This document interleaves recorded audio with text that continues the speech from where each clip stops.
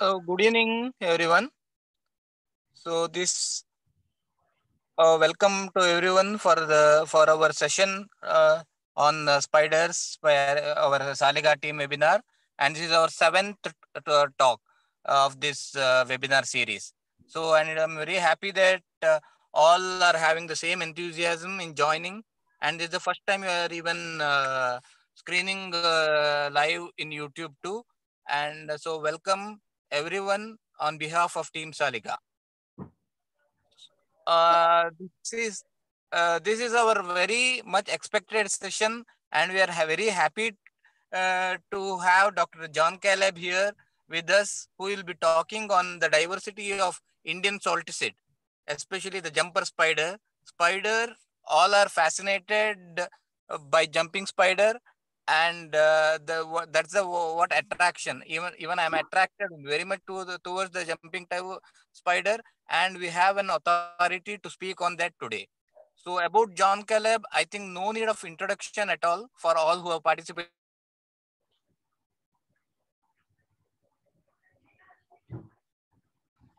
in this webinar.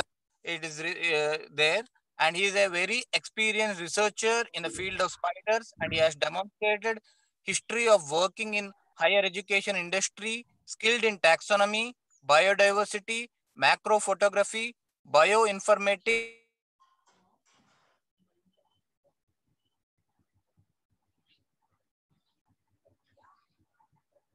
and microscopy. Strong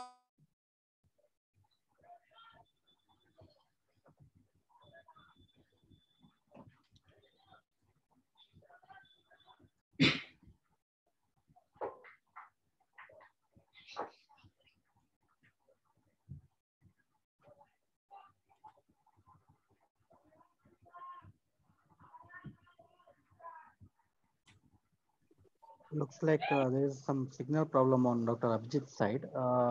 Please give us 2 minutes. We'll sort it out.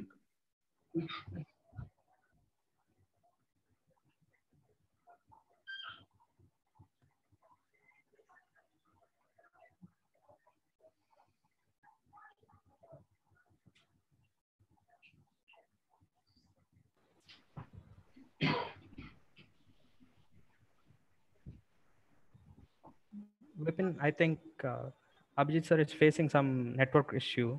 Yeah, So I just can you messaged just, him. yeah, continue with that? Yeah, give me 2 seconds.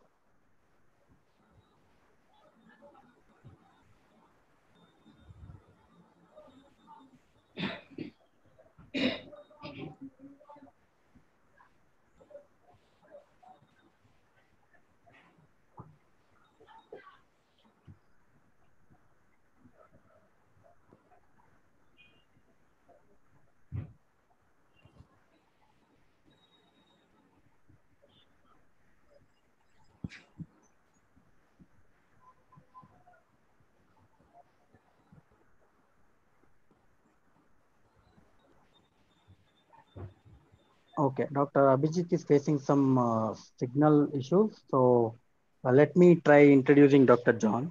Sorry if I make any mistakes. I was not prepared for this. Uh, okay, so Dr. John is a very experienced researcher who has demonstrated history of working in the higher education industry. He is very skilled in taxonomy, biodiversity, macro photography, bioinformatics, and microscopy. So he has a very strong research background, and he has a doctorate of science focused in zoology and biotechnology from Madras Christian College, Chennai. So currently he's a research associate, research scholar in Madras Christian College, and he has authored an astonishing 72 publications so far. So he's considered one of the very few authorities on jumping spiders of India. So we are very glad to have him on board.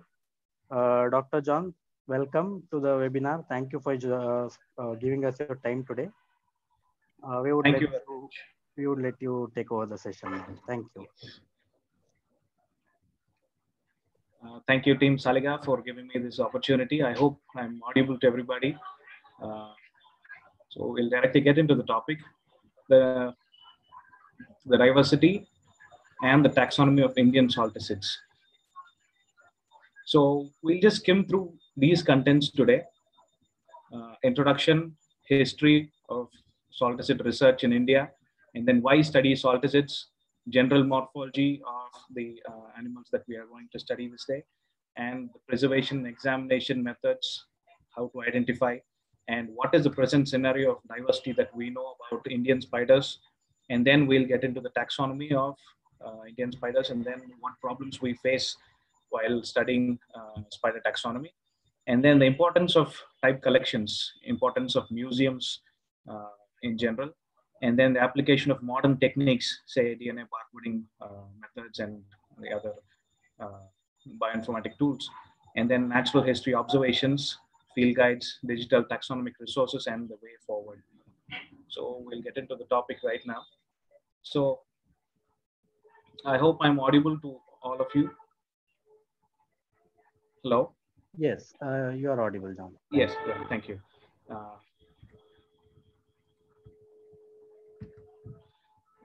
So salticids are commonly known as jumping spiders, which belong to the family Salticidae. And it is the largest family, comprising about 13% of all known species. So there are about 48,000 described species that we know of all spiders. And over 6,000 species have been described, of which those are all jumping spiders belonging to the family Salticidae. And we have about 644 genera that are known worldwide. So for Indian diversity, we have about 268 species that are known, classified under 96 genera. So these spiders can be easily recognized by their large anterior median eyes, which we'll be able to see here in this image that we have given here.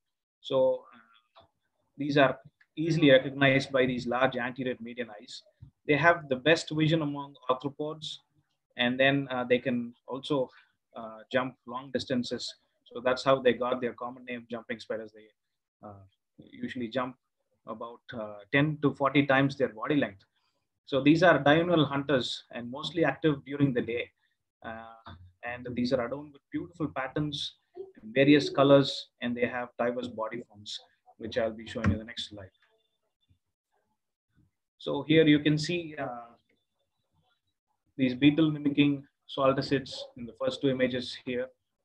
And then here you have beautiful patterns and colors, metallic colors in this species. These are found in Southeast Asia. And here is a species commonly found in India, which mimics the shape of a wasp.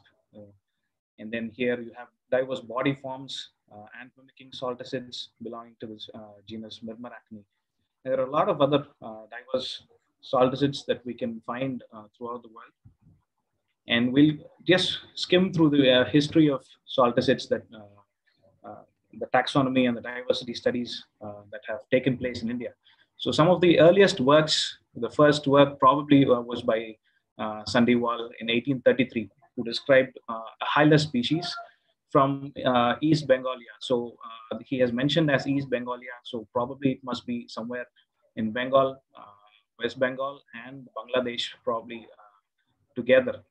And then in 1839, Meckley has described another ant mimicking species from, again, Bengal. And Westwood, in 1841, he has described another Myrmeracne species from North India. He has not mentioned which location exactly from North India. And then we have, after so many years, after 1841, to 40 years later, Eugene Simon described several Indian species starting from 1885 to 1902. He has described a lot of species all over the world, and among which there are a lot of Indian species that he has described across India. And then Thorell in 1891, he worked on the fauna from Nicobar Islands, and he described a lot of species from there. And then Peckham and Peckham, these workers, they worked on a few species from Calcutta and also from Himalayas, and also for most of the work they have also worked on species from Sri Lanka. And in Pocock, in 1904, has recorded a few jumping spiders from Maldives Islands and the Lakshadweep Islands. And then we have Narayan in 1915. He worked on ant mimicking spiders. He described about 6 to 7 different species of ant mimicking jumping spiders. And we have Mukherjee in 1930, who also worked on ant mimicking jumping spiders. And we have a German worker, Ray Moser, in 1934. He worked on mostly the spiders from South India and Nilgiris, and he described a few species, including the Stenellurellus lesserti, that the colorful spider that we have seen in the beginning, in the first slide. And we have Kaporiako in 1935, who worked on the Karakoram range in the northwestern Himalayan region. And then we have Tikadar, who described a lot of species across India, mostly from Maharashtra and West Bengal and these places. And then along with other workers, Tikaran Biswas, Tikaran Malhotra, they have described a few species. And again, Bradu, in 1980, he described species from Punjab. And then we have Biswas and other few workers who have worked from, and then from Punjab, these people, Sadhana and co-workers, they describe a few species from the North India. And we have these salticidologists, very prolific among them is Eugene Simon, who described about not only jumping spiders, he worked on spiders in general. And he described about more than 3,000 species, which are still valid. Most of them are valid even this day. And we have Dr. Jerzy Brzezinski, a Polish arachnologist. He specialized on salticids, and he also maintains a database. And he has worked on several collections across India, and which were deposited in various museums abroad. So the Hungarian Museum and the California Academy of Sciences and other places where Indian specimens were deposited. And he worked on those collections. And not only these, he also illustrated a lot of species which were known only from the original descriptions. Those descriptions are outdated, completely outdated. We will not be able to identify most of the species. But he illustrated them for the first time. And based on his drawings, we are able to recognize a lot of other species that we can see nowadays. And then here is Fred Wanless, who recently passed away. He did a great work on Indian spiders and Sri Lankan spiders, not only on Indian forms and Sri Lankan forms, he also worked on Southeast Asian spiders, African spiders, and mostly on the basal salticid groups. And he described a few species from India. And we have Dr. Loganov, who also described a lot of species from South India and also from the Eastern Himalayas. And we also have two Indians here, Dr. Bike Tikar, as we can see. He has described a lot of few species from a lot of spiders, in fact, like 300 species of Indian spiders he has described. And among them, a few salticids are there. And we have Dr. Uwe Kajbe. He also has described about 175 species of spiders. And then among them, we have a few salticids. And we have Dr. Suresh Benjamin. He has worked on the Southeast Asian salticids and also both the phylogenetic analysis. He has worked on Indian forms also recently, and he has described about more than 5 species from India. And we have Dr. Wayne Madison here, who has combined both molecular approaches and morphological approaches. He's given the most recent classification of the salticid classification system that we have right now. In 2015, he has given the classification system. So these are a few salticidologists who have greatly increased our knowledge on Indian forms. And so why study salticids in general? So these are found in a variety of environments. There are a lot of species. The diversity is very high. This is the most diverse spider family in the world. And we have a lot of species that have been adapted. Even they are found from the driest deserts to the moist tropical rainforests. And you can also find them. One species was described from the Mount Everest on mountaintops. They can be used as study organisms for behavior, sexual selection, and then for ecological prey-predator relationship and foraging, ecological studies, and then phylogenetic and evolutionary studies. So these are great model organisms to study these. And spiders also play an important role in agricultural ecosystems. So they play a balancing role in the ecosystem as both as predators and prey for other creatures. And they are excellent natural predators of pest species like thrips, caterpillars, aphids, plant bugs, leafhoppers, flies, etc. And recently, they are used in integrated pest management also for biocontrol, which also helps in the reduce in the usage of pesticides in agriculture. So going on to the preservation and examination. So specimens usually preserved in 70% alcohol or ethyl alcohol for preservation. And then for molecular methods, they usually do it in either in 95% molecular grade ethanol or in 100% molecular grade ethanol. And usually specimens are stored either -20, -40, or -80 degrees if they are going to be processed further for DNA extraction or other molecular studies. And for observation, examination, and dissection, we use a stereo zoom microscope, as you can see here.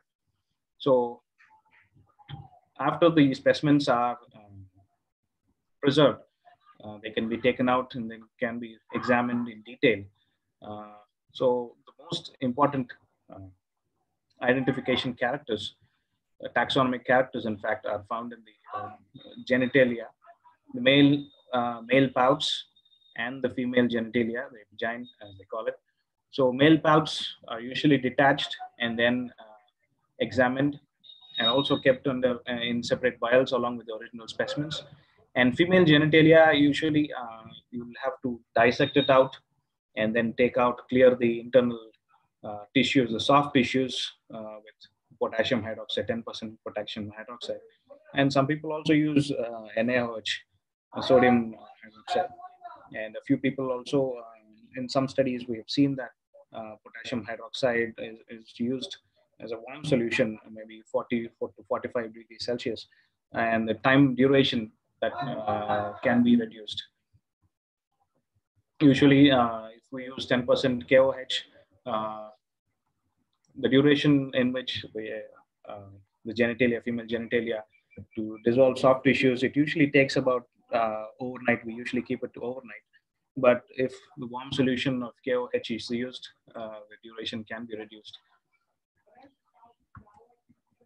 And then this is the general morphology. I think I can skip these parts, but these are very common ones. This the structure is the carapace and the abdomen, which is joined by a very thin structure called the pedicel. Here you have the chelicera, you have the pedipalps, and in the males, the pedipalps are modified into copulatory organs, which store and also help in transfer of sperms. And this is the chelicerae. You have the mouth parts here, the labium and the maxillae, and this is the sternum. And you have the female genital, the plate here, the vagina, and then this is the abdomen and the spinnerets. And these are the different leg parts, beginning from the trochanter, femur, patella, tibia, metatarsus, and tarsus. And this is the front view of a jumping spider. Typically, we can see the large anterior median eyes and the anterior lateral eyes here. And then this region between the chelicerae and the eyes are called the clypeus. There's the chelicerae here with fangs. And then these are the pedipalps. It's not very clear in this image, but these are the pedipalps of a male. And here, this row of eyes are called the anterior set of eyes. And there's the anterior median eye, and this is the anterior lateral eye. And here, very small eye, we can see here is the posterior median eye, and then a slightly larger eye, the posterior lateral eye. And just to have a glimpse of the present scenario of what we know about Indian species diversity of Indian salticids. So till date, we have about 268 species that are described and accepted that we know from India, and out of which 165 species, comprising 62%, have been described by foreign authors, mainly from the European regions. And also we have about 103 species, comprising 38%, which have been described by Indian authors, the native authors. And this is actually very less compared to the other regions, the biodiverse rich regions that we see, like Australia, Brazil, and China. The diversity is about 500 species are known each from Australia, Brazil, and China, uh, mentioned in each of these papers that we see. But the Indian diversity is only half, about half of what we know. So since we have different hotspots of biodiversity like the Western Ghats and the eastern, northeastern region, and also two other regions that we know, the expected diversity can be more. So, but the present situation in India, of the Indian species that have been described, is actually very pathetic, I would rather say. So Prozinski in 2016, he listed all descriptions of Tikar, 26 species, Sadhana, 4 species, Biswas and co-workers, 17 species, and either of these two categories, one the Inquirenda, which need further investigation, and doubtful, dubious, doubtful. So these have been categorized as unrecognizable species. So these cannot be identified unless we go back and see the types, study the types of these species. So this is the present situation of Indian salticids that we see. And then the current data, how many species are known from each state. We have very few numbers appearing, while the highest number of diversity is seen in West Bengal, 90 species. Most of the species were described from this region, Darjeeling, and we have the next most diverse state, uh, Tamil Nadu. So a lot of other species were described either from the Nilgiris uh, in other regions across Tamil Nadu. And we have some states with no species records at all. This does not mean that there are no species appearing there. Even in the Northeast, these are very less explored places, and we don't have any specific studies focusing on salticids and the species that were described from these particular regions. So this is just a glimpse of the overall diversity that we know right now. And the species that are known by both sexes, both males and females, are 133. And the species known by only one sex, either males or females. And this number shows only for females known by females are 79, and species known only by males are 44. And there is one species which is known only from the juveniles. This data is up to August 2019, and this data does not include species that have been recorded in diversity studies, uh, which have been identified by non-taxonomists, because there is a lot of misidentification problems. Recently, a recent work in Australia, uh, ecological work from Australia. So these specimens that were identified by ecologists and other workers, they have been checked by rechecked, because these specimens were deposited in a museum so that the taxonomists could check those specimens, and most of the specimens were actually misidentified. So it is very hard for a non-taxonomist actually to uh, clearly identify a species. So most of the species records of diversity studies have not been included in this uh, analysis, the stats here.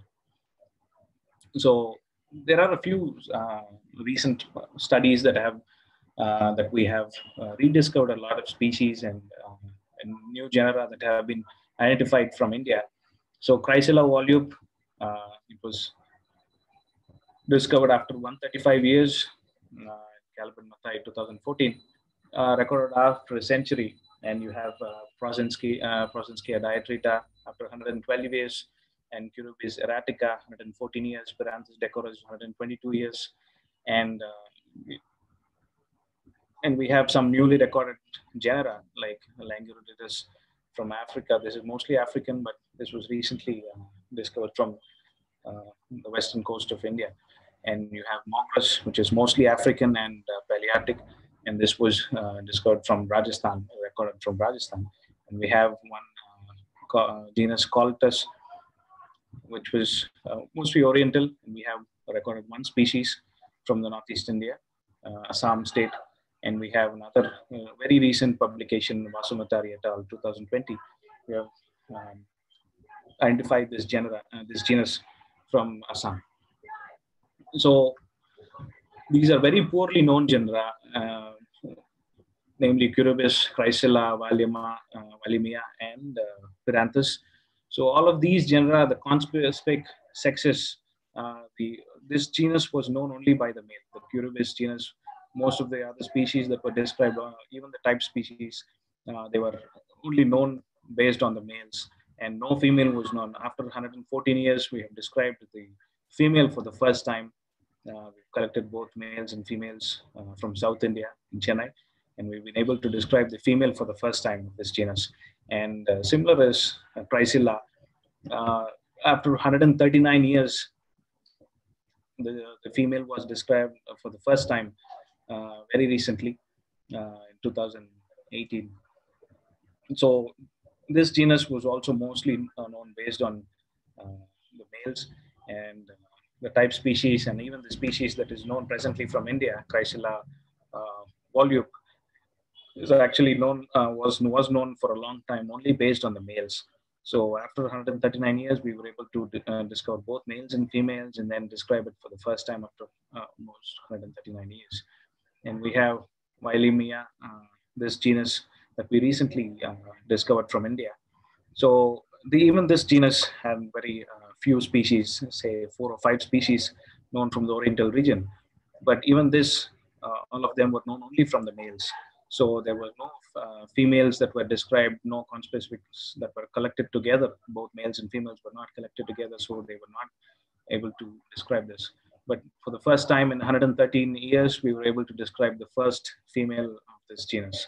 And recently, Dr. Madison and the people from South India, from Kerala, Lafen, Sudhin, and Dr. Sudhi Kumar, these people have described the male of Pyranthus for the first time after 125 years. This genus was not only based on the females, but now the male was described for the first time. So all these genera are very poorly known, and the conspecific sexes were discovered after a very long time. So recent studies have added very valuable information to our knowledge of Indian diversity. There are a lot of diversity that is yet to be studied, and a lot of species that need to be discovered. So what does this indicate? So this leads to 2 questions. The first one, are these species in India really rare? And or is the Indian species diversity interestingly less? So these 2 questions pop up when we see that the Indian diversity is very less compared to other biodiverse regions. So the answer is we have 4 hotspots of biodiversity: the Western Ghats, the Himalayas, especially the Eastern Himalayas, and then the northeastern region, including the Indo-Burma hotspot, and then we have Nicobar Islands, which is a part of the Sundaland. So these hotspots of biodiversity have been very less explored, and we know very little about Indian diversity. So the exact answer is we have neglected the study of our own fauna. So we need to increase the amount of surveys that we do in our land. And there's a lot of empty spaces that we see across India, a lot of spaces that need to be covered. There have been no surveys for a long time that have not been conducted across India. So once these gaps are filled, a lot of species can be recognized. So coming to systematics and taxonomy. So systematics includes the study of the process of evolution and phylogeny. So taxonomy is a subdivision of systematics, which consists of 3 associated activities, namely the first one, identification, identifying species that have already been described, and then classifying and naming, classification, and then the naming part, nomenclature. So we have established guidelines for the process. So going to the classification. So this is the most recent classification that was published by Dr. Wayne Madison, a phylogenetic classification of jumping spiders of the world. And these are the classification system that we can see in India. We have the subfamilies, these subfamilies, 5 subfamilies that we see, and then the tribes within each of these subfamilies. And then we have these subtribes. This is just an outline of the classification of Indian salticids. So I've just adapted from the original classification that Dr. Madison has published. And the same system can also be found in Dr. Jerzy Brzezinski's database. So he has, as we can see here, Madison's alternative classification. So he's given the introduction and each of the tribes, subtribes, and even subfamilies. If you click on the tabs, you can just directly go into the genera, list of genera, and also the species that are present. So you can directly have a pictorial comparison of the species, the diagnostic illustrations of species side by side, which will help a direct comparison of either closely related species that are present in a particular group. So going to identification, we need to photograph spiders in three standard views. The first one is the dorsal view and the lateral view, showing the lateral side of the spider, and then the front view showing the face. And most of the cases, we also can see the color patterns of the legs. And there are a few species which have interesting patterns on the legs, on the first leg.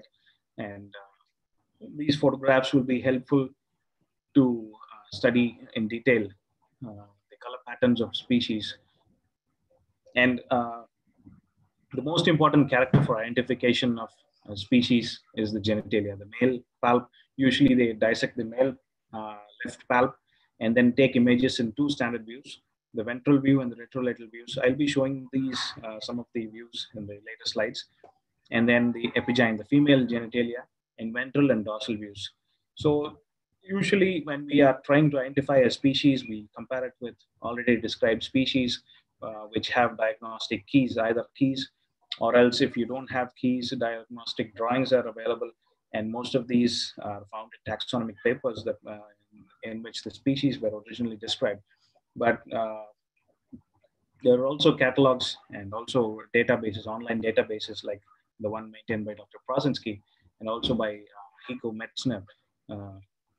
These people, I'll show you those in a later point of time. So adult males and females can be identified up to species level with the help of taxonomic keys and catalogs, and diagnostic drawings to be compared in detail and then can be identified. So taxonomic characters are those characters which are used to distinguish between closely related species. And so this depends mostly on the general morphology, say the color pattern of a species, and also the genital morphology of a species. The male and female genitalia of a particular species is very important in identifying the species level identification of. And then we have cryptic species, those species which are hard to tell apart based just on morphological data alone. They might appear like those are variations of a species, or like you have color variations and body variations. So there are a few species which are very cryptic and very hard to tell apart. So these species probably require additional tools like DNA barcoding and other molecular supporting tools which can help either to distinguish between different forms. And the eyes of a taxonomist are a trained set of eyes which will be able to readily distinguish or readily identify if the species is already described. It also depends on memory of species that a taxonomist already knows. So this is just like a catalog of books in your library, and you have you know what species, what books you already have, and based on that you compare based on diagnostic drawings and literature that is already available. And taxonomic characters and distinguishing species also depends on the degree of variation that each group possesses. So for some groups, there are characters which are very subtle, and those maybe they appear as very simple variations, but those are very important characters which distinguish them as two different species. But there are also few variations that in some species which are commonly found across various geographic regions. So these have a lot of variations, and those may be intraspecific variations. So a taxonomist has to decide what is the degree of variation in the acceptable limits to distinguish two different species. So we have identification by color patterns, as you can see here. We have Maratus species, peacock spiders, which are endemic. We have adapted these images from Dr. Otto and Hill's recent publication. And as you can see, there are three distinct species of males, 1, 2, and 3 in these 3 rows. And identification by color pattern is good for regional keys when the species are well studied, thoroughly studied species. So these can be relied on. But these are not reliable for all species groups. And this is very important for Maratus, especially because the females of all these species are mostly indistinguishable. So, because most of the other species, they look very similar, either in genitalia or body forms. The females look very similar. Only the males have good color patterns with which we can identify species. So even the male pouts of most of the Maratus species look very similar in their general morphology, even the male pouts, which make them very hard to distinguish even based on just the genitalia alone. But color pattern plays a very important role in these forms. And there are a few exceptions where, yes, species can be identified both based on male pouts and female genitalia also in these forms. But we need a combination of characters, as you can see here. Identification by genitalia and the general color pattern. And then here you can see there's one species, Teneris leceti. The male is illustrated completely here in the dorsal, lateral, and the frontal view. And the same has been done for the female. And also another sympatric species that we found at the Madras Christian College campus, Stenerulus metallicus, which was very recently described. So this is another species, both live together in the same habitat. And this is the male and the female. So all of these have been taken, the images have been taken in the standard views, the dorsal, the lateral, and the frontal. And we are able to directly compare how the patterns are different for each of these species, both males and females. And then you have the genitalia. We have the diagnostic drawings here for the male palp and the female genitalia. So based on a combination of characters, the identification of a species becomes more robust. Instead of taking one single character and saying, yes, there is a spot on the abdomen, and there are no spots on the abdomen, let's say. For these two species, yes, it is very easy, at least based on color pattern, yes. And then the males do not have this very colorful frontal clypeus. So at least based on these characters, yes, we are able to distinguish between these two species. But there are a few species which we will not be able to identify, at least based on color pattern alone. In those cases, genitalia plays a very important role. And when we use a combination of characters, as we see here, the identification becomes more robust. It becomes more reliable. And there are a few characters which are very important to the embolus here that are, as you can see in the male palp. And here, this retrolateral tibial apophysis protrusion on the palpal tibia. And also, you find various other protrusions even on the tegulum here, and there is no protrusion here in this species. And then you have this RTA that is curving toward the dorsal side, and this one curving anteriorly. So these characters support the identification of the species. And also, we have female genitalia here, a large spermatheca which stores sperms. You have the openings here, and the ducts leading to the spermatheca. And here, this species has 2 chambers, and where these species have only single chamber. So based on this, we were able to distinguish between these 2 species.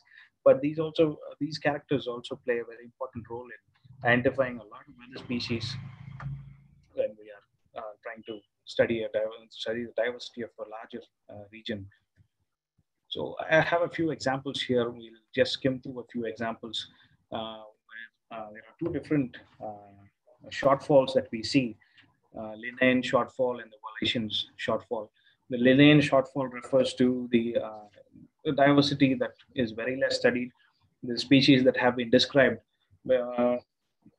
almost 80 to 85% of the Earth's diversity has not been explored, and that most of the species have been undescribed. So that is the linear shortfall. And the other shortfall is the Wallacean shortfall, where we don't have enough distributional data. Even when a species is described, we have only one or two. The data is very scarce, and we don't have the proper distributional data for each of the species that we encounter. So even the distributional data is very scarce. So this is the Wallacean shortfall. So this is an example of Wallacean shortfall. This species, Chrysilla volute, was first described from Sri Lanka in 1879, and after almost approximately about 100 years later, it was recorded from Bhutan by Dr. Zabka in 1985. But the whole of the Indian subcontinent, we didn't have any records of this particular species throughout India. It was found originally described from Sri Lanka, and then after 100 years, it was discovered from Bhutan, and there were no records at all. So recently in 2014, I was able to record the species from Chennai, Madras, the Madras Christian College campus, where most of my work was done. So, and there were a lot of other photographic records that we were able to see, one from Uttarakhand and one from Hyderabad in Telangana, and then a few records from Maharashtra, and then Karnataka and Kerala. There were a lot of images that were coming up in the social media, these species, mostly of males, and the females were literally unknown. So I was able to collect male and female together, males and females together from Chennai, and based on inputs from my colleague, Mr. Rajesh Sanap, he also collected a few samples from Mumbai, these regions near Mumbai, and he was able to, based on these, we were able to match the males and females.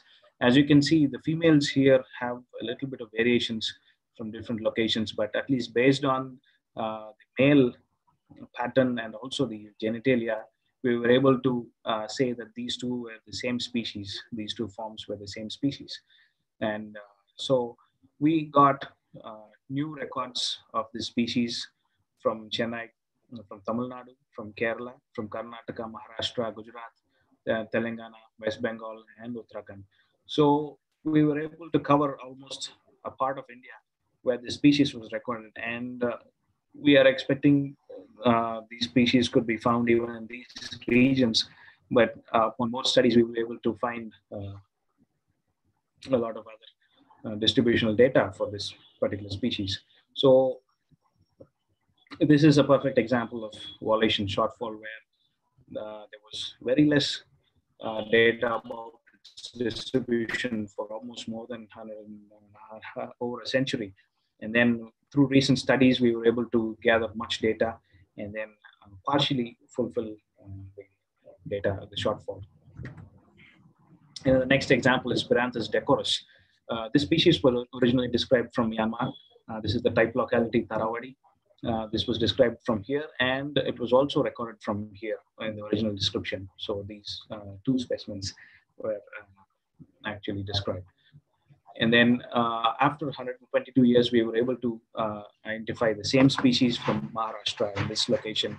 And we were able to identify, with the help of Dr. Madison, the species belong to this genus and this particular species. And then, so this is the illustration of our species that we dissected. Is the female genitalia, and this is the external structure, how it looks, and the internal structures. So after clearing, we'll be able to see all the internal structures very clearly. So, and this is the drawing that Dr. Prozinski had drawn of the type that was deposited in the European museums. So we were able to clearly identify the species, even though it was known only from the original description and the drawing of Dr. Prozinski. So very strikingly similar, and we were able to identify this. So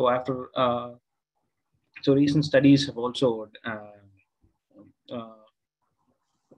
shown that the diversity of the species is even, we have described from Western Ghats, one more species from the Western Ghats was described very recently, and the male was also described. And this is another example of Asimonia cristata, where this species was described from the same location. Again, Tharavadi Thorel had described the species in 1895, and he described the males as a different species and the females as another species. So A. picta and A. cristata both were described from Tharavadi, and although he described male as a separate species and the female as a separate species, Thorel and both Wanless in 1980 doubted if these could be the same species, the males and females of the same species. So this could not be verified for over 100 years. And after 121 years, both these sexes were collected together from Kerala. Sudhin et al. Recently reported on this. So both males and females were collected together and were described, and it was found that male and female of Picta and Cristata were actually the same species. And then we have Plexippus clemens. This species was very recently discovered from India. So this was actually known from African countries and the Arabian countries, and also a few countries from Central Asia. And this was recently recorded from South India, Bangalore. I was just walking through a very small stretch of grassy path, and I was just looking down, and I found a single specimen. I thought at first that this could be Plexippus petersi, and I just casually put it into my bag and then went back. So after I decided to take a few photographs and make a detailed comparison of that. And then I found that the genitalia of this particular species did not match both with Plexippus petersi or Peculi, the commonly found species in India. And those are cosmotropical species. And I at first thought that I had broken the embolus, this tip, because both the species has very fine tip. And I thought I had broken the embolus tip here. And I checked the other pulp, the right pulp, and both pulps were similar. So the structure was very similar. And I started looking for literature of other known Plexippus species that were described from other parts of the world, especially from Central Asia and the other regions, even from China and the Oriental regions. So I was able to identify the species very clearly based on the palpomorphology, and then establishes identity. So this species that was already known from this region, both African and Central Asian region, was discovered from India. And we have another interesting species, Neobritus tibialis, which was described in Bhutan, and there were other specimens that were collected from the Southeast Asian region, Malaysia, Borneo, and this species was recently discovered from West Bengal, Calcutta, and it was reported by Banerjee, Indranil Banerjee et al. And we have good supporting. At first, this was identified up to the genus level, and it was just mentioned as Neobritus species. That Neobritus gene species, and the identity of the species was unknown. So, in order to identify the species, yes, we had to check the genitalia. We had to see and study, and these are comparative drawings that were adapted from Dr. Prozinski's paper, original paper, and these perfectly match. And it was later confirmed that it was the same species. And yes, the female also looks like this. And these are drawings from Dr. Wanless, Fred Wanless from Malaysia. And these are drawings from Dr. Krista Dielman, and this is the image of a specimen that we got from West Bengal. And distinguish between very closely related species, we have Aeschyus kumariae and Aeschyus vikramatrai. This is Aishas Kumari and this is Aish Vikramathrai. Based on the general morphology, they almost look very similar, but here is one white spot, a patch of white hairs or setae, as you can see in this particular species, whereas we don't have any particular spots there. And this also must be supported by the genital morphology. And we have both side by side here of Aishas Kumari and Aishas Vikramathrai, both males and females. So we have particular characters, the shape of the embolus here, the shape of embolus here, the protrusion of the bulbus, the posterior protrusion of this species, and it's different from this species. And again, you have clear pocket-like pockets here along the posterior margin of the vagina, where pockets are not there in this species. So this species of Aishas Kumaria was discovered from both from Chennai and from Bangalore, and the other species was described from Kerala. And this is another example where variations occur. Jersigo sunilamae, which was recently described from Mumbai region. And as you can see, there are differences between these two. These are two different specimens, the genitalia of two different specimens. There are a few variations, as you can see, which may lead to some people thinking that these may be two different distinct species, because but there are some asymmetric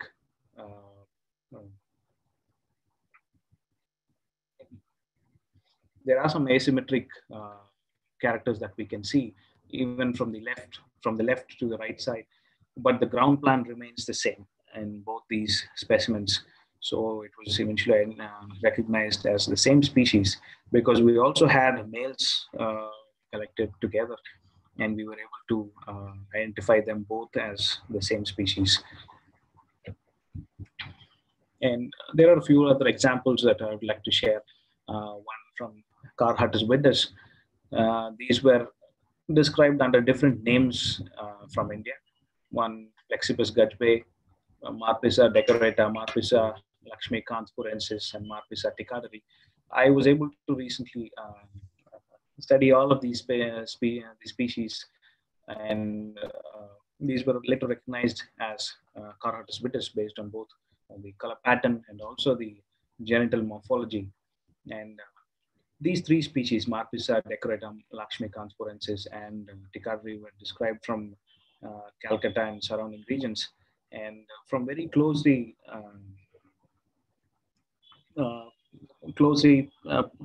locations, as you can see here in the map.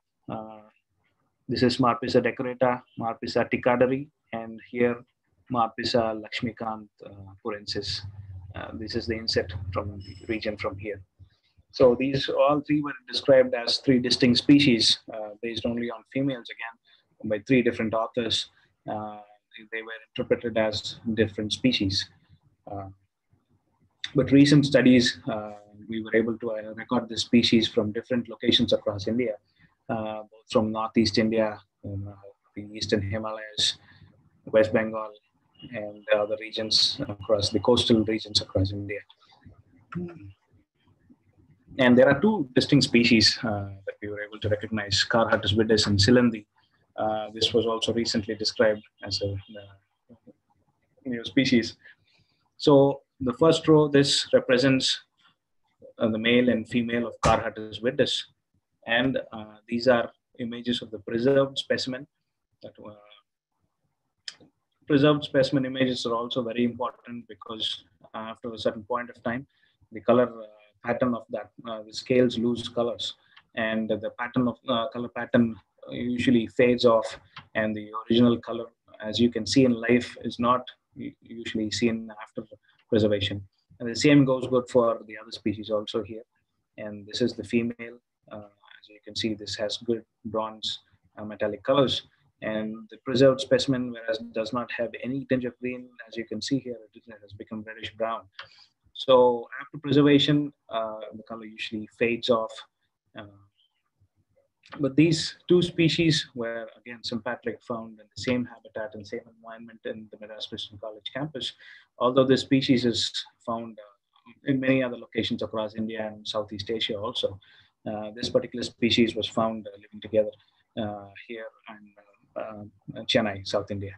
And we have very subtle differences of the male palp, which I was unable to like recognize whether if it was a distinct species at all, even though the pattern of these species clearly do not match at all. Say for the females, here you have two distinct longitudinal patches of white, as you can see here. And this does not have a longitudinal patch of white. Here you have a U-shaped white patch and a black patch here. And then the males are also having a very similar pattern as the female. But the male of Carhartus viridis has a very distinct pattern, again, two longitudinal patches on the carapace and also on the abdomen, whereas this male does not have a similar pattern. It appears very different. And here in the males, when I was able to see it under the normal microscope, I was not able to like very easily distinguish between these two species. I thought maybe these are variations, local variations, or among the species. So here, as I've pointed out here, there is a distinct bulge, whereas this does not have a bulge here. And here, the RTA is more like claw-shaped or hook-shaped, whereas it is very distinct here. It does not have that much of a curvature here. And again, these are the parts. And again, when I compared the females, here it had copulatory ducts that were rising up from the spermaticae. Both were parallel. And then here you have the copulatory openings that were present almost on the posterior side, whereas here it was on the anterior region. So these differences were enough to separate them as two distinct species. And comparing Carhartus Assam and Carhartus yunnanensis. Even Assam, this species was recently described as a distinct species very recently, earlier this year. And these both species have very subtle differences. The differences in the orientation of the retrolateral tibia apophysis. All the other parts almost look very similar between these two species, except for the length of the cymbium and the length of the palpal tibia. And these proportions are different. And then the angle at which the RTA is protruding is also different in these two cases. At first, even this species I thought could be a variation of maybe a very close related species, which I was unable to decipher for quite some time until upon very detailed examination, I was able to recognize the other proportions and the differences in the angles of RTA also. And in most of cases, there are species, for example, say Carhartus silindri. I first discovered the species in 2010. I photographed it, and I was unable to establish its identity until I was able to study a few other types, establish the identity of how Carhartus viridis really looks like. And then when I studied the types of the other Marpisa species of Indian species that were described as different species, which were actually Carhartus viridis, then I was able to do, it took about 9 years for me to arrive at this conclusion. And there are a lot of other examples also where in lycocytes, Dr. Kronstedt from the Sweden Museum, he described Vadicosa gattica, a species, and it took about more than 20 years for him to, it usually takes, taxonomy usually takes a lot of time because we look for a lot of supporting characters, specimens, a lot of other specimens that we need, lack of specimens, lack of data, and that drags on the time for a particular long time. And even in parasites, Dr. Peter Jager, he described a few African new genera recently. And even him, he mentioned that it took about like 15 years. Sometimes it is a long wait. And then some misplaced species also cause taxonomic confusions. Like earlier case in Carhotus vitis, we saw that other species that were placed in Mapisa were actually Carhotus. And this particular species that was described was actually Mapisa arumbagensis.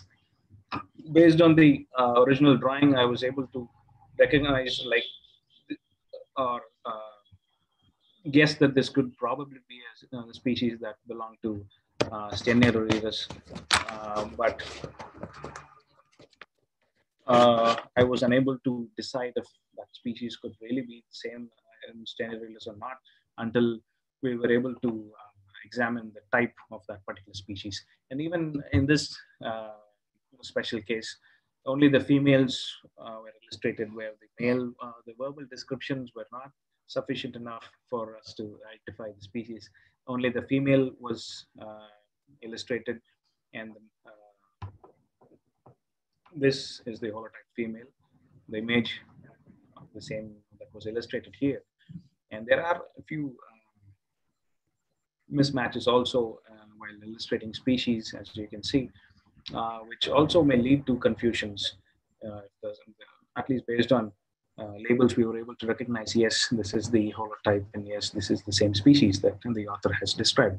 And we were able to describe and illustrate the male also for the first time. And during that process, we were able to recognize that another species, Stenarius digitus, which was recently described as a new species from Gujarat, here in Western India. And this species was actually described Marpis arumbagensis from Eastern India, and Chandur forest in West Bengal. So these are from the opposite corners of India, East and West. And one might easily suggest that these may be two distinct species. So once we were able to study a few specimens from Andhra Pradesh, also from Maharashtra, and this particular species, and this Marpis arumbagensis from West Bengal, we were able to say that yes, all these belong to the same species. And there is also a wide gap. The rest of the parts of India that need to be studied, where there is a lot of shortfall, the evaluation shortfall, as we can see. The data for Indian species, the distributional data for this particular species is incomplete. So there is a possibility of finding this species in other parts of India also. So later on, this species was, digitus was synonymized with Marpis arumbagensis, and this was transferred to this particular genus. So misplaced species are a great cause of concern, and they cause a lot of taxonomic confusion. So a lot of other taxonomic problems in general, as we can see, sexual dimorphism, males and females have been described as two distinct species because they look very different sometimes, even after of the same species. So sexual dimorphism between males and females, yes, they are found in varying degrees across very different groups of spiders. Some have very similar males and females, where some have very distinct, oddly looking, different looking males and females. And immature forms, we are unable to recognize immature forms because taxonomy heavily depends on the morphology of the genitalia. So only immature forms don't have mature genitalia developed. So again, poor and inadequate descriptions. Most of the previous descriptions that we have, like the century-old workers that have already described, all those descriptions are outdated, and those are mostly characters which are not presently used for modern taxonomy. And those are very poor. Some of them have not been illustrated at all. So these species cannot be identified in the modern sense. And then we have very poor state of preservation for some species, where some species are lost, types of some species are lost and destroyed, and some species have been, specimens have been damaged. I'll discuss this in the further slides. So inadequately surveyed in diverse Indian landscape. So this is another very important area that has to be covered, where a lot of Indian landscape has to be covered, and only then we will be able to at least have a very basic idea of how many species, the diversity of Indian species. and then the lack of molecular data. This, recently, a lot of studies have been including molecular data, and these studies are slowly gaining momentum recently. And most of Indian forms do not have molecular data at all. At least out of the 268 species that we know, maybe only 20 species have molecular data, like DNA barcodes attached to them, to their names. And the importance of type or voucher specimens. So in the first two images, this is a very well preserved specimen. This was described in 1915 by Narayanan. Myrmanacne uniseriata. And this species was recently photographed after 100 years in 2017. And this specimen was described as another species from Sri Lanka, Myrmanacne aurantica, Benjamin, 2015. But since he was unable to study the types from the Zoological Survey of India, so he described them as a distinct species. Then in 2015, after 100 years exactly. So these two were described as two distinct species. This was from Madras, South India, and this was from Sri Lanka. So we have a very well preserved specimen, and which looks very strikingly similar to the recent specimen that was caught very recently. So this was later synonymized in 2017 by Caleb and Benjamin together, when we found that these two represented the same species. We also studied the genitalia to confirm this. And then this is one good example of a well-preserved specimen. This has been very well preserved for over 100 years. And then you have partially damaged specimens where legs are broken, or sometimes even the abdomen is separated from the carapace. All the other segments of the legs or the palps are broken. But at least these are partially in a good form. And then we have desiccated specimens where the alcohol dries out, and then there is no care given to the specimens. And there are a few samples in most of the collections, as you can see. When you study museum samples, yes, when there are no curators taking care of the collections, where there are no specialized persons working in collections, you find samples drying out, because wet collections need constant refilling of preservative. And then we have decomposed specimens. After these specimens dry out, there are some possibilities of fungal fungus getting infected. And then the samples, they leach out the samples. And sometimes even when the specimen is poorly preserved, these samples start to decompose and the samples are degraded. And then we have specimens which are destroyed either in fire or war. And also some museums were destroyed during the Second World War in the European part of the world. And then we have recent examples of fire that have destroyed the Brazilian Natural History Museum. So there are a few samples. Yes, there were a lot of species that were preserved in that particular collection that was destroyed by fire. And then there are also species or specimens that are misplaced or lost. And then we have phantom types. I have made this term for species where a person or an author describes a particular species and they have not deposited any types. So there is no specific type for that particular species. So that means there are no specimens available in the museum. And then we also have, in continuation from the previous slide, we have the importance of collections.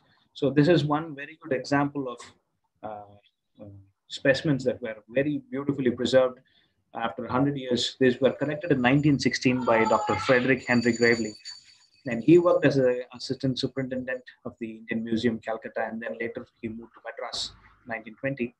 And he worked on the arachnid fauna. He described a lot of mariniomorphs and mygalomorphs also. So he has collected a few species from West Bengal to the Darjeeling region. And some salticids which were undescribed, I've been able to examine those specimens and describe them. Both of them are a new genus and a new species. This was actually described under British, that was recently move to a new genus. Chinese authors have recently discovered another species from China. Both they have found both males and females together, so they were able to describe it as a new genus. Back then, when I described the species, I was unable to like place it confidently in a new genus because we lack data of the females, how the female genitalia look like. And here is another species, Indopadilla Darjeeling, that we recently described from the same region. So these were collected by Gravely and 1916, and these two species were described in 2018 and 19 respectively. So museums hold a lot of treasures, a lot of undescribed species. Sometimes what happens is the original locations, the habitats of these particular species may be lost over time, and they may be converted into building complexes or some other something might have happened where the habitat must have been lost. So these collections hold all these specimens, these species, which may also have become extinct because due to various other reasons. But these species may not be found now. But yes, we need proper surveys again from the same region to confirm if the species do really exist there or not, and what is the exact extent to which the species is suffering.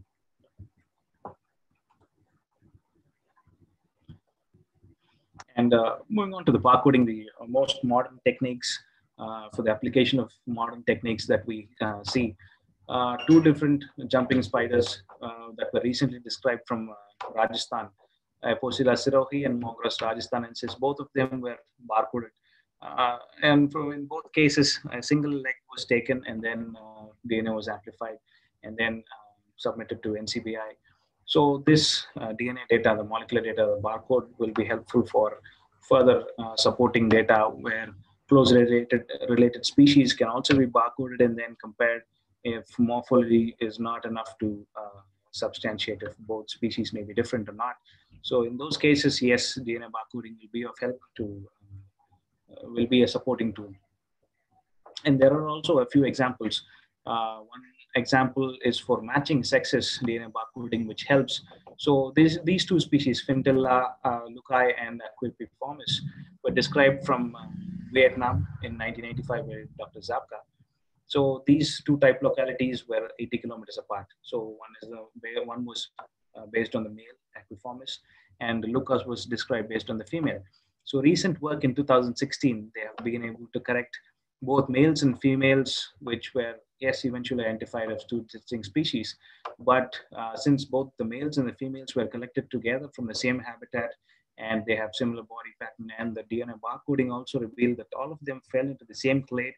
Both species, which fell into the same identified, morphologically identified as two distinct species, fell into the same clade. And this was also a supporting tool to say that yes, both the male and the female of these two species in fact belong to the same species. And here is another example where DNA barcoding helps. These are two distinct species, yes, the darker form and this species which has a pattern, yellowish pattern, the lighter form.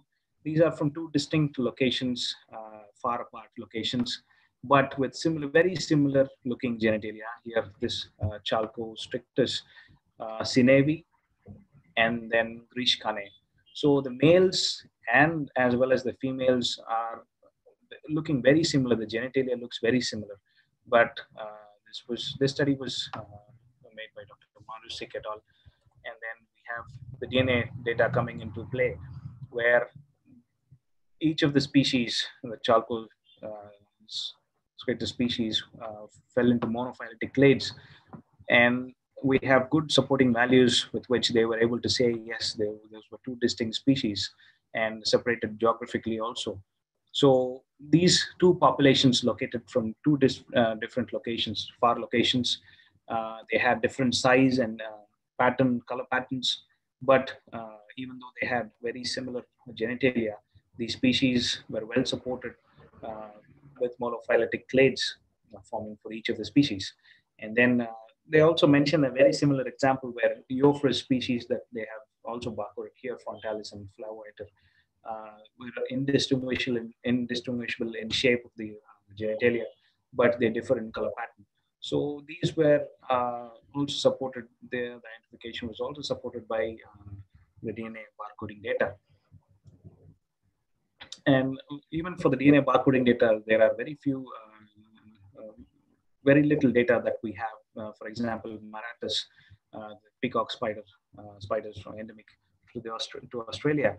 So this genus has 81 species, 81 valid species.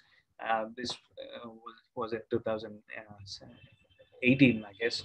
And then, but we have only 4 sequences that of cytochrome C oxidase 1 that were found on BOLD database. So the morphology, based on morphology, we have 81 species, and I think more species have been added recently from Australia, from recent workers. Michael Schubert has described a few species, about maybe 9 or 10 species.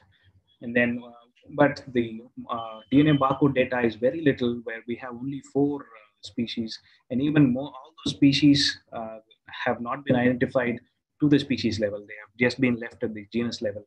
So the molecular data that we have is very less and unreliable right now, until a robust library gets built, and then we will be able to identify a lot of other species, until both morphology and the molecular data should correlate. And moving on to the next aspect, natural history observations. So recently we were able to record the egg-laying, the development of eggs from Chrysilla volube, the species. And these photographs were taken by our colleague, Mr. Rajesh Sanup. He has beautifully taken images of the development of the eggs. This is until the first instar of this particular species, and we were able to move on to the next level. And this species, Jerziga sunillamai, which was also described recently from Maharashtra. And here he has the same person, Mr. Sanup, has taken beautiful images of the male approaching the female, and the courtship behavior and how it mates, the sequences provided here. And also of egg-laying, egg sac construction, and how the female lays eggs, and what kind of a silken retreat is being made. And these are of the instars that are being found after a certain point of time. And this is the adult female that was found near the egg sac. And these are images of the embryonic and post-embryonic development of the same eggs. And then this is until the first instar. This is to the first instar, and these after a few days of more maturation. And these are also record shots of the habitat, how the habitat looks like, and how the species lives in the environment, what kind of cocoons or sacs, egg sacs, where they live. And then here is the specimen in comparison to a small rock, and then how it makes silken retreats. And here it is feeding on a fly.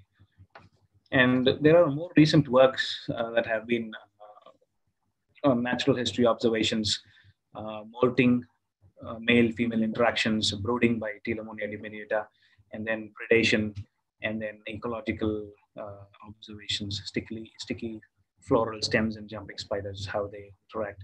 And then we have the egg sac construction of a species, Coccalus, and then brooding behavior, mating, and filial euphagy, which was recorded photographically in Neobritus. And then we have the studies on the impact of brood, parasitoids, and euphagy on survival. And then we have construction of orb beds as nocturnal retreats, which was also recently described in 2019 by Hillardon. We have other euphagy by Halosemic cupreus, and also tadpole predation by a jumping spider. These are most recent works, and there are a lot of photographic records that have also been coming up in several cases. And the studies on natural history observations of jumping spiders and other spiders have also been increasing. And these are very valuable observations, because nothing is literally known for Indian spiders. And coming to field guides, Reliable field guides can only be based on authentically identified specimens, both based on morphology, general color pattern, and also the genital morphology. Unless and until we have a thoroughly studied region, then only we can have field guides simply based on the color patterns, where we will be able to recognize species, at least, even if not to the species level, at least to the genus level. Yes, we will be able to recognize a few. This is just an outlook of how a field guide can look, which will be helpful for identifying spiders, jumping spiders, at least based on color patterns. And taxonomic resources in the modern era, where we have digital taxonomic resources. World Spider Catalog has played a very important role in providing all literature, available literature. 100% of the literature is available as PDFs. We have 15,300 odd references, and we have good data. Each species with all the taxonomic list of taxonomic references that have been given. Just click on the link to the PDF and you will be able to download the original literature. And also here we have links to the external resources, and we also have distribution data on how the where the species are recorded and found already. So this is one good example of digital taxonomic resources, which also help in fast exchange of information and also comparison of a lot of data. And here is another example, monograph of the Salticidae of the world. This is a database which holds all the pictorial, which gives a pictorial representation, diagnostic illustrations of all the species. Right now, not all species have been updated, but yes, at least most of the species are present here. And they offer guide to identification of the genera. He has made a beautiful presentation. And again, identification of genera by internal structures of epigyne, the external structure of the epigyne, and also the body shape and the color pattern, and also based on male genitalia. So Dr. Prosinski's database would be very helpful for beginners. There is a lot of data available in the website, in the database, and even for geographic distributions, and also the list of species, where the species have been deposited, where the depository is. A lot of other data can be accessed from this database. And these are screenshots from the database, where you have the general morphology of the species, for example, Bristovia heterospina, the male and female genitalia here. And these are other species, related species, which you can directly compare and see what is the difference between these two species.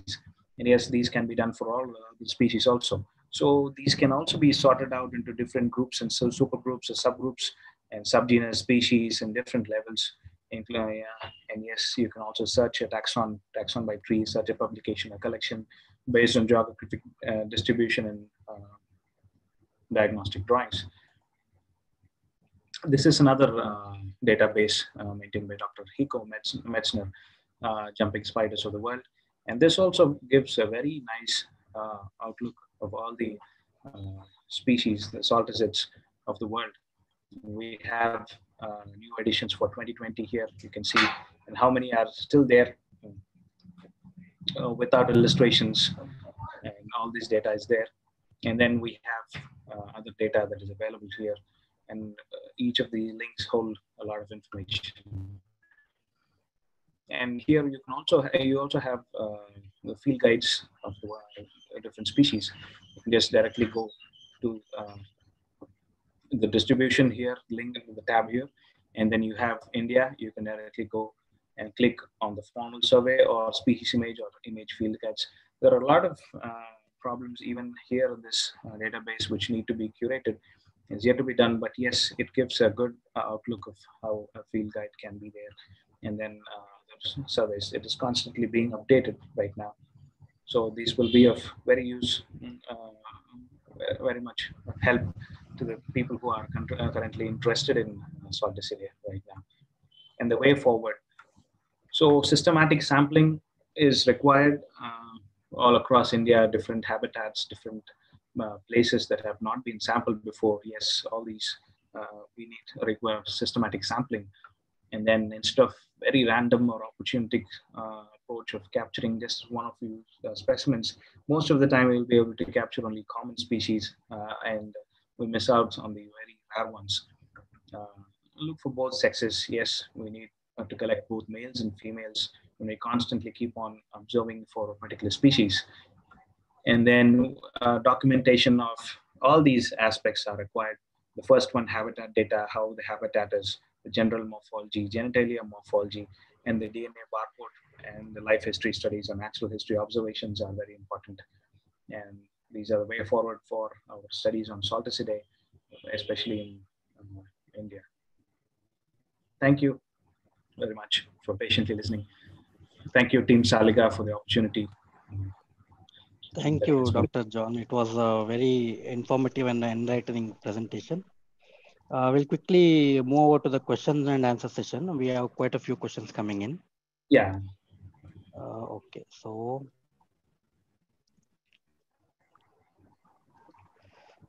okay, Aditya Singh Chauhan has asked, how can we cross-check about species information and about their genes?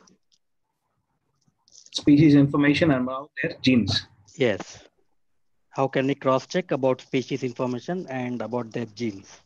Both these data are not parallelly available in the same database, but now BOLD is also trying, the BOLD database is trying to combine both actually. So for species identity, you need to just go to the diagnostic illustrations that have been presented either in the Salticidae databases, either from Dr. Prozinski or the other one maintained by Dr. Hiko Metzner. And but for molecular aspects, as you require genetic information, you will have to go to either NCBI or BOLD, and you will have to cross-check and verify if the same species information is available. Because most of the same species that have been identified, you won't find the same data for the same species available there in the DNA databases. So only if the same species data is available, you will be able to cross-verify and then take the data together. Other than that, we don't have other options here. Thank you. Brancus Calabi has asked, what is the difference between Bavia and Bavia recta? That is a more technical question that would require detailed study of the original literature. But that was recently, Bavia recta was recently described from Sri Lanka by Dr. Benjamin and his student. So Bavia is in fact, you need to study the type species for that, because Bavia as a whole right now is a mixture. It may not be monophyletic. There are a lot of other genera or species which may need to be separated to other genera. So that the concept has to be revised more. So right now, Bavia recta, based on the genital morphology and also the color pattern on the carapace, and also a few other characters Dr. Benjamin has mentioned. So those diagnostic features can be accessed from the original literature there. Jitesh Pai has asked, what's the difference between Wallimia and Anarotus? Anarotus is actually known only from the Oriental region, but yes, there are a few specimens photographically identified. Yes, morphologically they may look very similar. Most of the Indian forms that were identified as Anarotus may in fact be Willamia. So that requires, again, a detailed study of the genitalia of each of the specimens that were photographed. They have to be collected and again studied under the microscope. We'll have to see this, compare if it is really Anarotus or Willamia. So based on the genitalia, you will be able to clearly distinguish both the species, both of the genera, and also the species. So for that, if you have to have specimens and then do a detailed work. Sorry, Dr. John, your voice was very low. Yeah. Now it's clear. Shall I repeat? No. We heard only the voice was low. That's it. Okay. Thomas asks, being an amateur in the field, how does one check if a spider being seen is one worth assessing further for its zoological description? Yes. For photographic database, we have a database, again, Dr. Prozinski's database and Dr. Hiko Metzner's database. we have good collections of images in general, which give the general morphology, yeah, and the color pattern also. If you photograph a species, you can directly compare it with these images that are already available. And if you don't come across any comparative images, yes, you might think it may be something interesting or different. But again, you will have to again collect specimens and do a detailed taxonomic study in order to say that yes, it is a distinct species or it is a common species that is already available. Mohit Chennai has asked, as citizen scientists, how can individuals contribute in documenting or mapping distribution of salticides, now that more people show interest in spiders than before? For this is a very important question, I would rather say.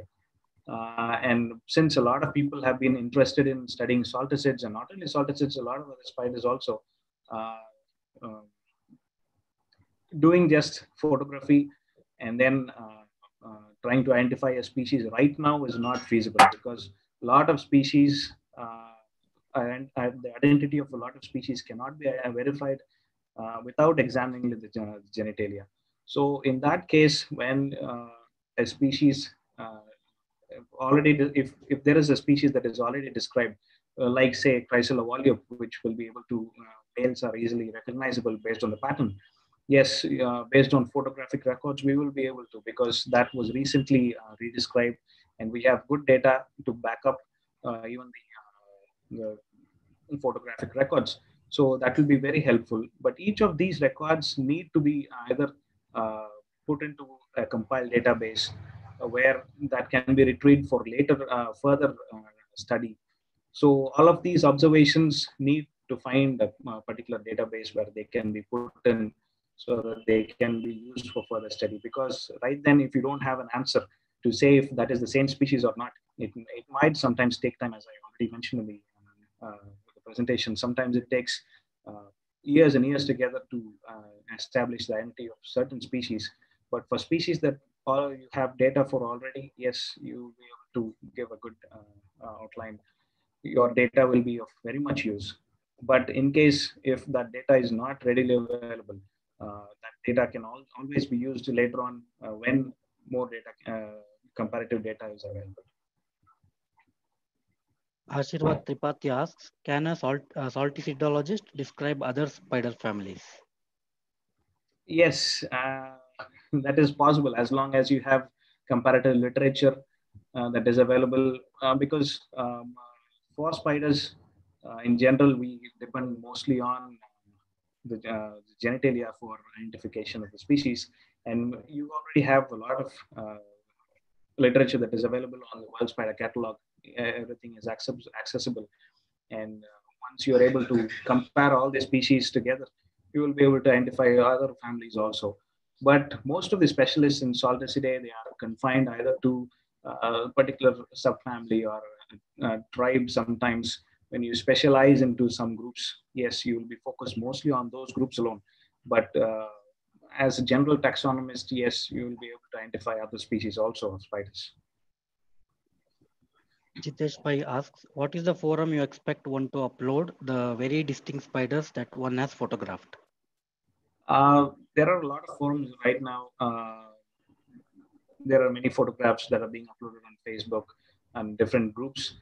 And yes, one by Dr. Krishnamay Kunte, he has also initiated a lot of citizen science initiatives. Yes, iNaturalist is there, and a lot of citizen science initiatives. Those forums can be used. Pavan Kulkarni asks, arthropods are having characteristic feature of ecdysis. What about spiders?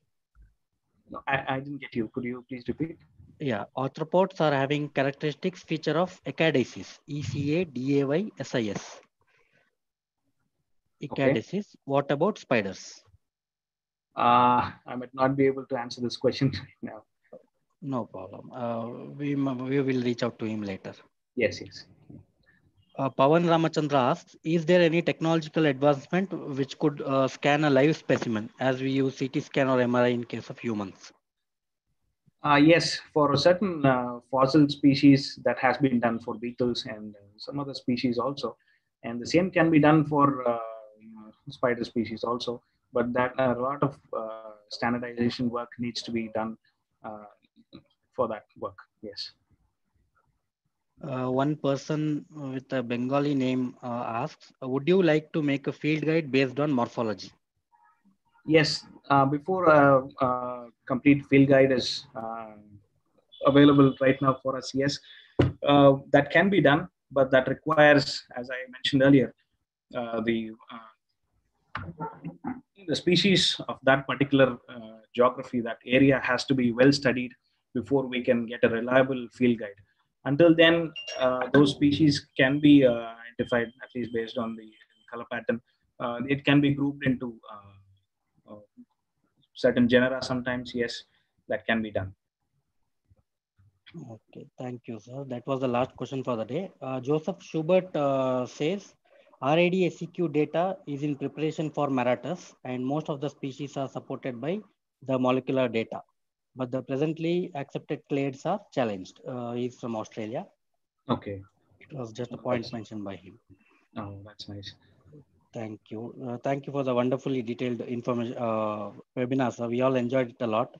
So one thing is very clear, the amount of work which needs to be done on Salticidae and all the other spiders of India is huge, is humongous. So Yeah. very big challenge in front of all of us. I'm sure this informative session would have motivated and encouraged few of our participants to take this field seriously, more seriously, and perhaps contribute to this field in their own way.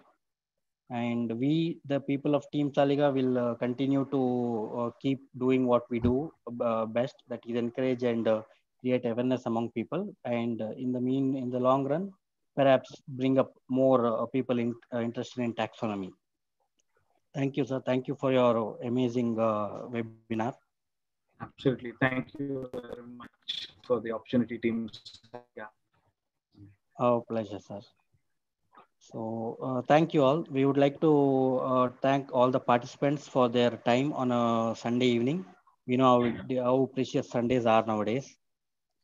So thank you all. We have two webinars planned for next weekend, the details of which will be shared across on all the Facebook forums.